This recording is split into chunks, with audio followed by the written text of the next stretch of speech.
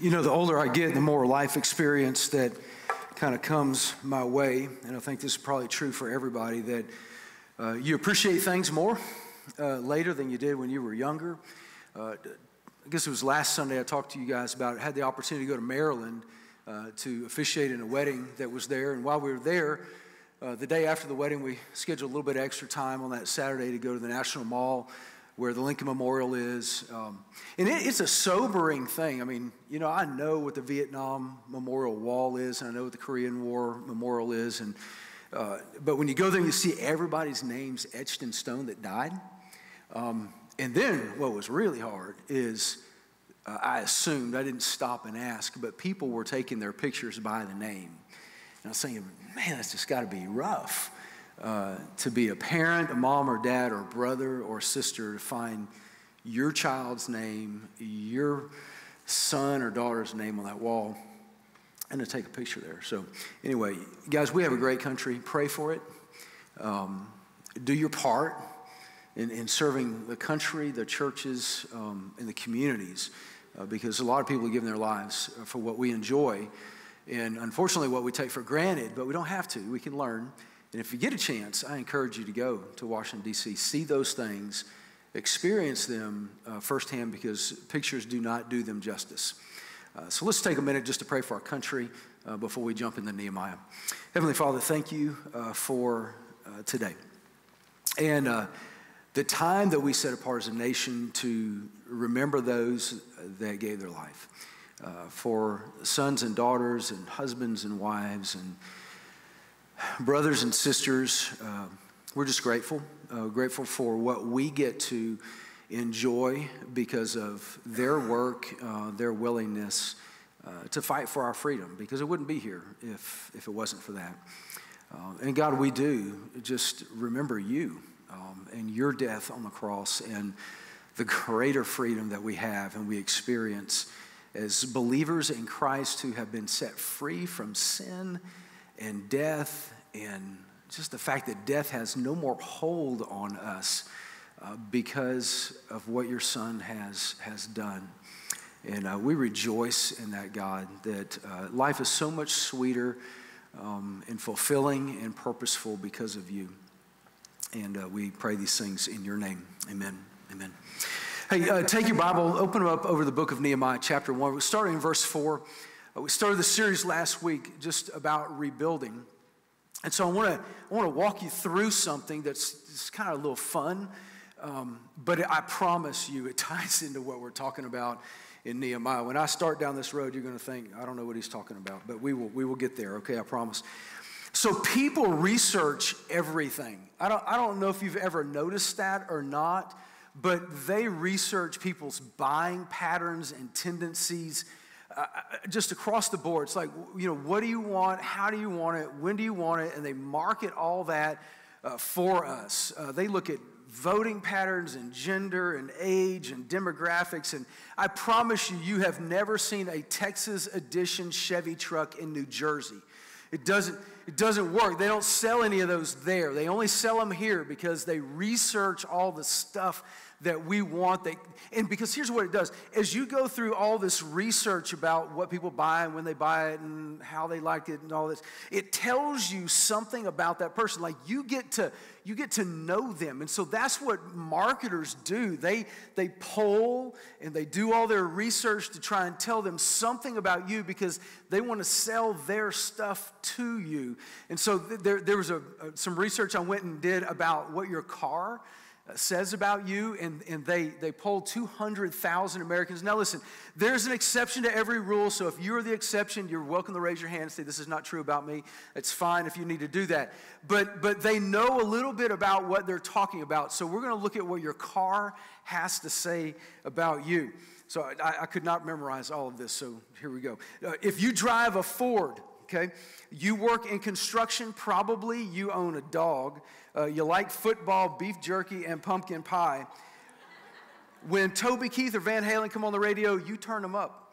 And you're into getting your hands dirty, gardening, fishing, something like that. If you see that movie, the show that's on television about dirty jobs, and I don't know who it is, but it's always Ford and the truck is always muddy on those commercials, always and forever. So if you drive a Ford, those things are probably true about you. If you're a GM or a Chevy guy or girl, you like steak and eggs. You probably think of yourself as mechanically inclined, whether you are or not. In fact, your garage is your happy place. You love dogs, football, and NASCAR. You blast Stevie Ray Vaughan and Kid Rock, and you don't mind losing your hair. You know, it's just, I don't know how, it's like, do you ask that question or they just offer up that information? I don't know. But you would never, ever, ever consider plastic surgery, and you prefer to buy American, okay?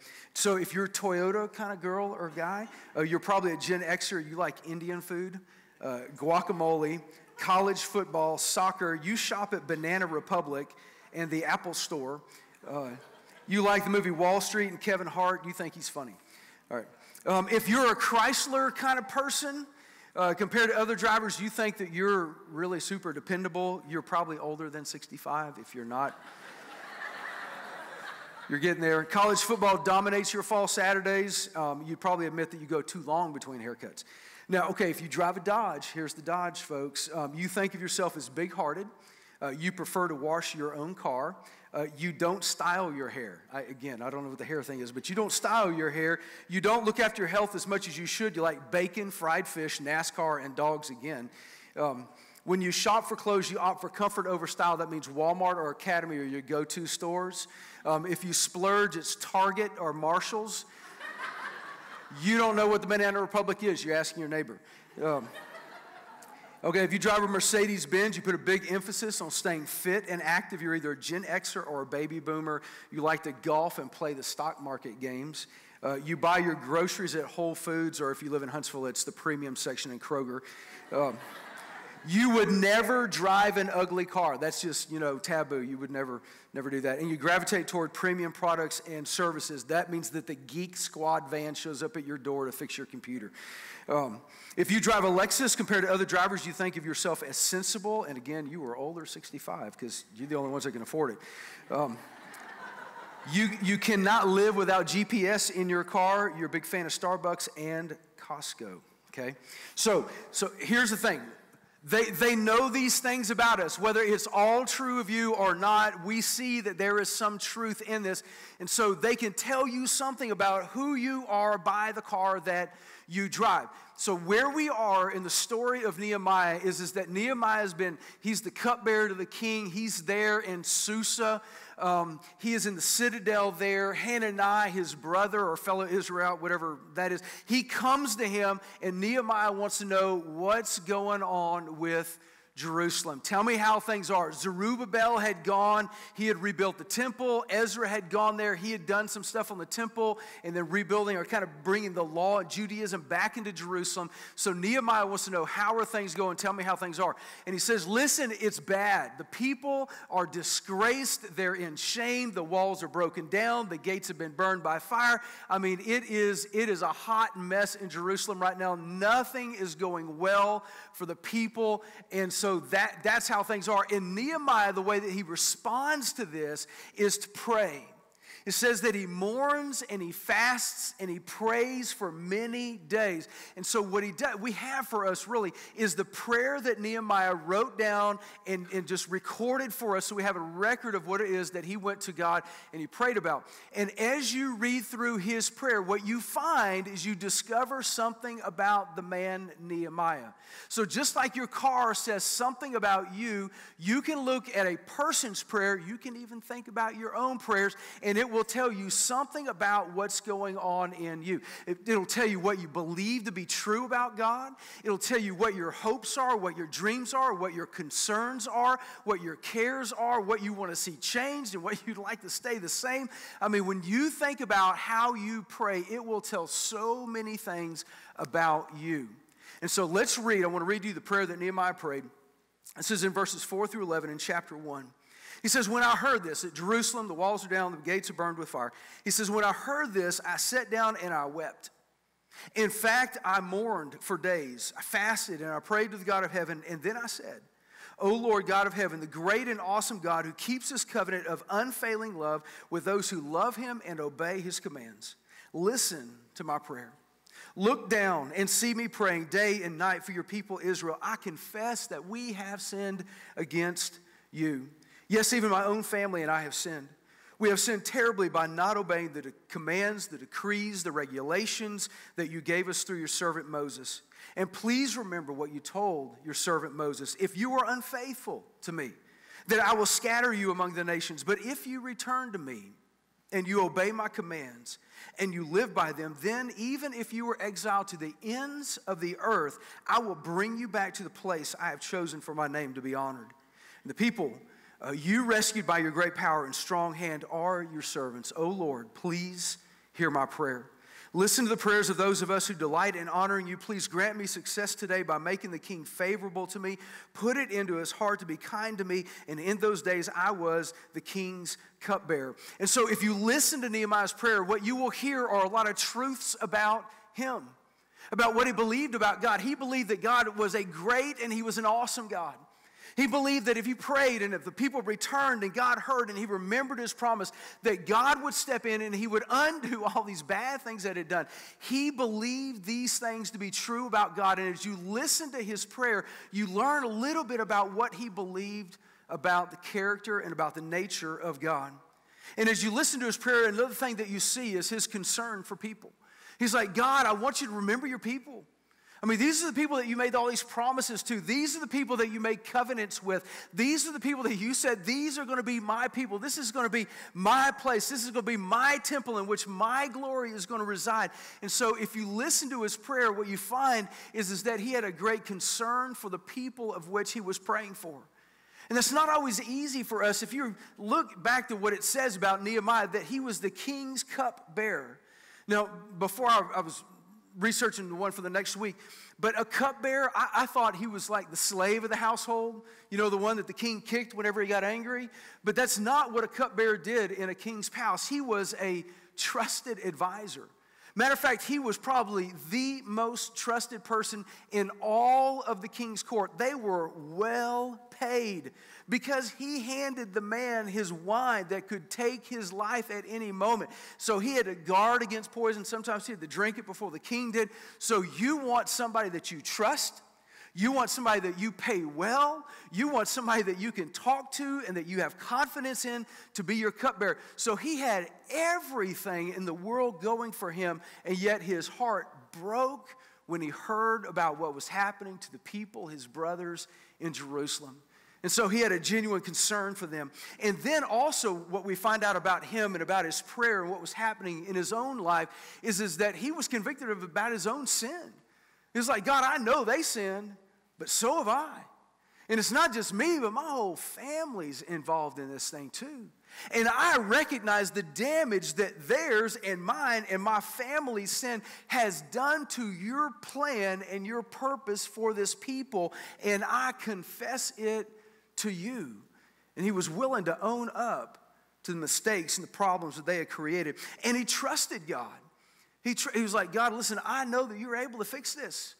I know that if we return to you, I know that if we pray to you, I know that if we're right before you and we obey the commands and the regulations and the statutes, that you are able to get it all back together again. And so he trusted God to be good and to do the right thing. And so as you read through that, you begin to learn a little bit about Nehemiah and who he was, what he believed, what he thought about God, what his hopes and dreams and aspirations were. And here's the thing for you, is that as you think back through your prayer, what you pray for on a daily basis, if you pray on a daily basis, well, I mean, who's on your mind? Who's in your prayers? Who's made the list that's actually, in your Bible or in a journal? I mean, who's there for you? Who do you remember on a daily basis, or kind of like every now and then you might remember them? It just says a lot about who you are. So what I want to do is I want to walk through this framework of Nehemiah and kind of take you through it so that you can see what should be true of you. So the first one is this, is that if you pray, I don't want to even assume that that's true, even in church. If you pray, it says a lot about what you believe about God, that you believe that he exists if you pray. Because listen, here's the thing. We don't need to kid ourselves. Not everybody that shows up at church prays every day. Not everybody that's in worship is getting up, 30 minutes before they go to work, or they have to get in the car to go do whatever it is they're going to do. And having a quiet time, it may have been a week since the last time you prayed. It may have been 6 months. You might not literally remember the last time you sat down, except for maybe meal, and God blesses food, the nourishment of our body. You might not remember the last time that you prayed. So I don't want to just gloss over that. We want to hammer that one a little bit and just say, this needs to be consistent for you in your life. So if you look in verse 5, he's praying, "O Lord, God of heaven, the great and awesome God who keeps his covenant of unfailing love with those who love him and obey his commandments." The problem that the Jews had throughout history, and it is no different with the church because we all fall into the same problems, is they forgot God. If you read through the Old Testament, it's constant. You forgot him, you're forgetting him, you're going to forget him if you keep doing this. They've got the Baal, they've got the Asherim, they've got all these idols that they're bowing down and worshiping. I mean, they forget God. And when they forget God, this is what it means. That they are no longer seeking him. They're no longer searching after God. And again, what that boils down to is they're not praying. There's no altar, there's no sacrifice, there's no prayer, there's nothing going on. And so we should not kid ourselves by thinking that, I can go through my whole week or my whole month or the last 6 months of my life and not pray and still be okay with God. There is something just direly wrong with your faith if you are not praying. It's as if we've moved on from God. I mean, that's the language that we use when we talk about dating. I mean, you're dating a guy or seeing a girl, things don't work out, just not really, the connection's not there, and so you say, I'm moving on, or I have moved on. Well, what it means is that you tried out a relationship, you enjoyed the relationship for a while, and then you've left that relationship to something else that's out there, and that's what we do with God, isn't it? I mean, we try church out, we try the whole, I'm going to have a quiet time, a devotional time with God. We spend a little bit of time, maybe a week or a couple of days with him. And then we go to work and, people get sick and things happen and we got problems in our life, or we just get busy with things happening. And so we kind of move on in with what's happening, and we move on from God. And that wasn't healthy for them. I promise you it wasn't. And it's not healthy for us. And so if you pray, here's what I want you to know. If you pray, it is a statement of your faith. It's a statement of faith. Doesn't even matter where you are with God. Just the fact that you're praying is a statement of faith, because it's stating that you believe that God listens. Because why would any of us pray to a God who is unseen that we don't believe listens? So if you're praying on a daily basis, even a weekly basis, at least it's a statement of your faith that you believe that God listens. It's also a statement of your faith that you believe that God cares. Because again, why would you speak and pray to a God who is not seen, who doesn't listen and doesn't care about you? So we understand that God loves us, and we understand that God intervenes on our behalf, and we know that God cares for us, or we wouldn't bother praying, right? So just praying is a statement of faith that he listens and that he cares. It's also just a statement of us that we know that God can act, that he is powerful enough to intervene with whatever is going on in our lives. Because he is God, and because he is sovereign, because he is good, we know that when we pray that he's listening and he cares, and he's powerful enough to do something about what it is that we are praying about. Jesus, he makes some comments that are they're almost mind-blowing for us to even consider. He's like, say to this mountain, go and be thrown into the sea, and whatever you believe is going to be done for you. And we're like, Lord, how does those things work? Well, it doesn't work in our power. It doesn't work in the things, in our strength, what we're able to accomplish. That's a God type of thing. Only God does that. And when we pray, we're saying, man, I know he's listening, I know he cares, I know that he's able. I know that God is able. And we're saying, too, that we believe that he's good, because we know that God is going to move on our behalf. In the book of James, chapter 2, it says, for as the body, apart from the spirit is dead. It means if we don't have the spirit inside of us, we have a body, but we're not here anymore. We're dead. He said, so also faith apart from works is dead. Now, when we talk about works, we're thinking about, knocking on your neighbor's door and do you know Jesus? And that's part of it. Or coming to church and serving as a greeter or teaching a Bible study or, leading a life group or, that's what we think. But prayer is a work too, isn't it? I mean, it's something that we do that's a tangible thing that we do that's part of our faith. And so if you're not praying on a consistent daily basis, if it's been a week or a month or 6 months since you can remember that you've even prayed, then what does that say about your faith? I mean, what it says about your faith is that it's dying.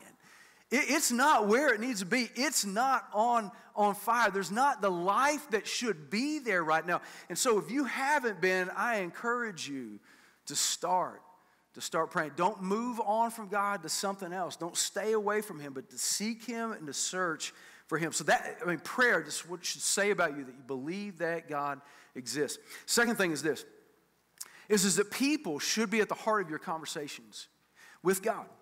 Anytime you're sitting there with the Lord and you're talking to Him, your mom, your dad, your wife, your husband, your kids, your grandkids, I mean, those are the people, those are the things that should be at the heart of your conversations with God. If you listen to what Nehemiah said back in verse 6, he's like, God, listen to my prayer. Now, I don't think he's demanding. I think he's saying, God, I really need you to hear what I'm saying right now. There's a sense of urgency in his voice I need you to hear because things are not good. He says, look down and see me praying night and day for your people Israel. And so, do you see people? I mean, we see a lot of people. We see the form and we see the figure and we see it's guy, it's girl, it's child, it's an adult. I mean, we understand all those things. But do we see people? Do we see their hurts? Do we see their struggles? Do we see their hopes, their aspirations, their ambitions, the things that are on their mind? Do we see those things? And here, just kind of my observation too, that it seems sometimes that it's hardest to see those people that you are closest to. If you're driving down the road and some guy's got a sign and, we'll work for food, or just obviously in dire situations, our heart just goes out to them because it's new, it's fresh, we've not seen them before. I think it's easier to see people that we're not familiar with. But the people that you live with, like your wife or your husband or even your children, we become so familiar with the routines that we have and the things that people are doing on just kind of a constant basis all day long that we don't see our husbands.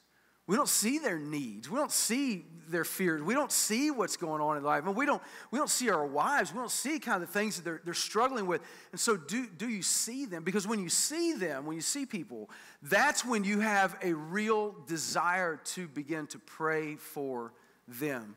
Because your heart gets connected with what's happening in their life. And when you think through just, the whole character and the nature of God, I hope you know that God prays for you. The Holy Spirit prays for us. Here's what it says in Romans chapter 8, verse 27. It says, and he who searches the hearts, that's the Spirit of God, knows what is the mind of the Spirit, because the Spirit intercedes for the saints according to the will of God. And so we have the Spirit of God that literally is interceding for us on a moment-by-moment basis. And in Hebrews chapter 7, verse 25, it talks about how Jesus prays for us. It says, therefore, he is able once and forever to save those who come to God through him. He lives forever to intercede with God on their behalf. I hope you know the difference, slight difference, maybe nuance, semantics here with word choice. But we pray for people, but then we intercede for people. And intercession is just, man, there our hearts going out. I mean, they're on our minds. It's just kind of a constant thing. And everybody can't be on our mind all the time, but there are moments in our lives where we are interceding for people. Now, we physically can't do that. I can't have everybody on my mind all at the same time, and you can't do that either. But listen, the Spirit can, and so can Jesus. He can have you on his mind at all moments of the day and be an intercession for you. And so if God does that for us, if that's the heart of God, then shouldn't it be the heart of you and I as his people who have the Spirit of God living inside of us and Jesus in us, that we at least are moved to pray for others? So I hope you pray for your husband. You are married to that man. It is important that God works in his life. So pray for him every single day. Pray that he would be a great leader. Pray that he would love the Lord. Pray that God would move in his life. If you are a guy and you're married to this woman, look, it is important that you pray for her. She is a part of your flesh, and so you need to be interceding for her. You've got kids, you've got grandkids, you need to be praying for them. People that you work with, people that you know and that you've been around and you have seen what's happening in their life. Be in prayer for them. That's what our prayers should say about us, that the bulk of it is about people. Because God's heart is for this world and for our salvation and for our sanctification, that we are made like Jesus more and more every single day. And so we need to be like him, and we need to pray. Number 3 is this. We ought to be aware in our prayers. We ought to be aware of our own issues. I mean, the problems, the sin, the faults, the attitudes, the thoughts, the words that come out of our mouth, we should be aware of what's happening in our own heart. It says in verse 7, it says, we have sinned terribly by not obeying the commands, the decrees, the regulations that you have given us through your servant Moses. And so Nehemiah understood. He's like, we've messed up. And the reason we're in the position that we're in right now is because of the decisions that we have made, because we've sinned and we've moved on from you, God. We're not searching, we're not seeking, we're not praying to you anymore. And so, Lord, we need to straighten things out. And what he's doing is he's confessing. And confession is not always an easy thing for us, because we sometimes we're not interested in changing. I see this in church life more than anything else. We feel like we're pretty good, so we don't need to do anything else.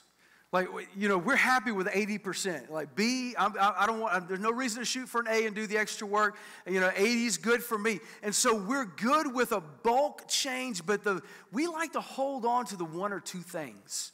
You know, maybe it's the anger, maybe it's the words that we choose when we get stressed out. You know, maybe it's some vice or some pet habit that you've got that you know God has called you away from.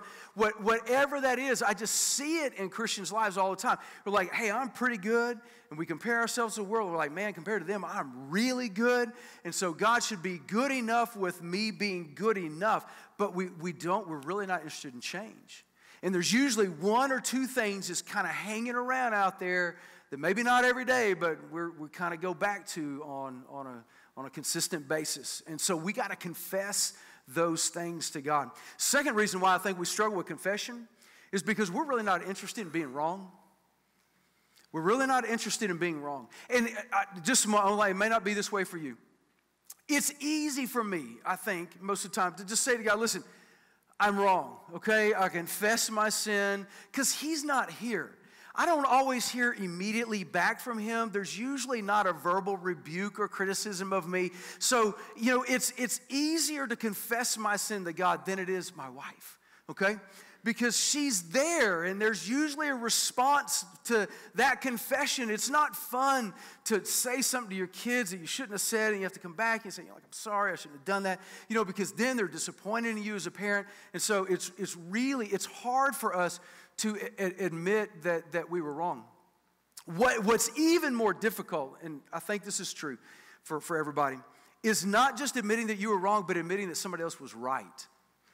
I don't know how it works in your family, but, you know, honey, man, I was wrong, and you were right. Now, you know, that's just hard to do. I don't know about you. Now, if I can admit I'm wrong without admitting her that she's right, then that's okay. I mean, I can do that pretty easily. But having to say, honey, I'm wrong and you were right, that's twice as hard to be able to do those things. So I think we struggle with this whole confession. We stop a little short of you know, the distance that we should go. And then here's the last one, I think, why we struggle with confession, is that we're repeat offenders. That we do it and we confess, and we do it and we confess, and we do it and we confess, and we do it and we confess. And then along down the line, it gets a little awkward, right? You know, that you go back to God and you're like, God, I'm sorry again. You know, and we start telling ourselves God's tired of listening to this. Well, he may be, but you've got to continue to to speak the words. You've got to continue to have the conversation. Like any married couple, my wife and I, there's a few conversations that we have on a repeated basis for the last 27 years. You know, we get a little frustrated about that. We're like, how can we not fix this? I mean, we're adults, okay? We love Jesus. We love each other. We try to do what's right, but we haven't quite fixed this one yet. And so we have this conversation that kind of repeats itself over and over and over again. But here's the thing, that you cannot move past it until you move through it. So if you're a repeat offender of things, you've got to continue to have the conversation. If it's a marriage thing, it doesn't matter if you've talked about it 50 times, you have the 51st conversation. You continue to have it. Because as soon as you don't have it any longer, you're stuck. So you've got to continue. Same thing with God. You've sinned, you've known you've sinned, you're a repeat offender, it's getting a little awkward, a little embarrassing now. You go back to God, you have the conversation again. Because the only way to move past it is to move through it. And confession is what allows you to move past these things and through it. That's what you've got to do. Now, here's why confession is important. Because it restores relationships. I don't know what else does. When there's sin between two people or there's sin between you and your God, I don't know what else makes it right. I don't know what else gets you past it and through it. You've got to confess, and you've got to do it repeatedly, and it's got to happen over the 27 years and over the 50 years and the 75 years of your life. You just have to do it because that's the only thing that restores relationships. In a marriage, it's the only thing that works. You keep having the conversation.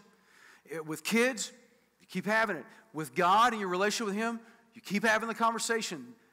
As soon as you're done with the conversation, then the relationship can't grow until you get past that point. So your prayer should have confession. It should be part of you and who you see yourself as and understand yourself as, that you know that you're a sinner. I mean, we all struggle with those things in life. Number 4 is this, that your talks with God. Now, I want you to remember, Nehemiah heard that the gates were burned, that the walls were torn down, that the people were in disgrace and shame. He's mourning, he's fasting. It probably could get worse, but it was pretty bad, okay? But listen to how he prays. It's still positive and it's still hopeful because of his trust in Christ. It says, please remember what you told your servant Moses. If you are unfaithful to me, I will scatter you among the nations. But if you return to me and obey my commands and live by them, then even if you are exiled to the ends of the earth, I will bring you back to the place that I have chosen for my name to be honored. So Nehemiah knew, and we do too, that in the most just dire circumstances, remember this, God is still good. And God listens, and God cares, and God is able, and God wants to work all things out for our good.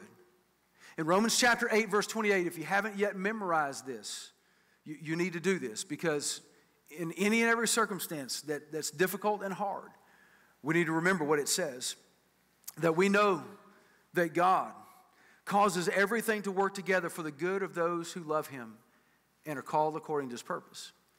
We know that God can take every situation, everything that happens in the dynamic of a home and in a church and in life, and for those who love Him and those who are called according to His purpose, He can take all those things, as hard as they may be, and He can work them out for our good. That is the only way to stay positive and to stay hopeful in some of the circumstances that we face in life. And so just like cars can tell us something about us, so our prayers tell us something about us as well. So maybe this is helpful for you to take the framework that you've got there on the back of your bulletin and the notes. Take that framework and begin to use it in your prayers. So number 1, stay consistent in your prayer. Do it every single day, because it's a statement of your faith that you believe that God listens and He cares and He loves you and He's able and He's good and He's going to work it out for your good. So keep consistent in your prayer and pray for the people who are in your life. Your family, your friends, the people that you work with. But keep them at the heart of your conversation with God. Own up to your mistakes. Even if you're a repeat offender, continue to struggle against the sin in your life. And sometimes it is a struggle, but you keep doing that. And then the last thing, you just remember Remind yourself of how good God is and his promises, and keep it hopeful, keep it positive, because there's hope. There's hope with God who loves us and the God who cares about us. So let me pray for us.